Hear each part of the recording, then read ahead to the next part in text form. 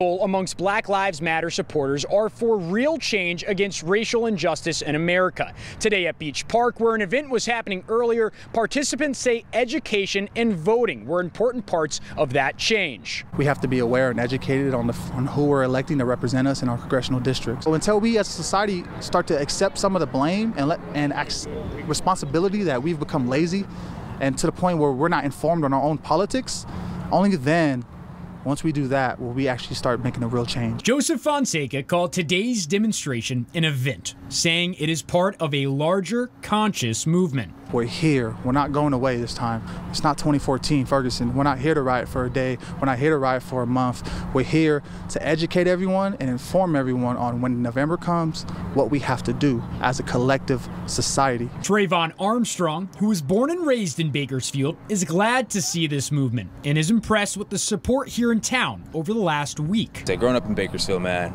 you see a lot of racism and you see a lot of divide. So when these like protests, marches, and all this stuff start happening, you see that side of Bakersfield where people come out of all different colors, all different races, ages, all that, you know, and they all band together to support one cause is big. The support Armstrong mentions is what Fonseca hopes makes a change for the future. But one day I want to have kids, I want to have a family, and I want to make sure that when they do grow up, they're growing up in an unbiased, unracist society. I refuse to have kids in this society. The event had vendors, food, and even a DJ, and Fonseca said those who came out are the ones who truly wanted to be here and make a change. For now in Bakersfield, I'm Matt Lively, 23 ABC News, connecting you.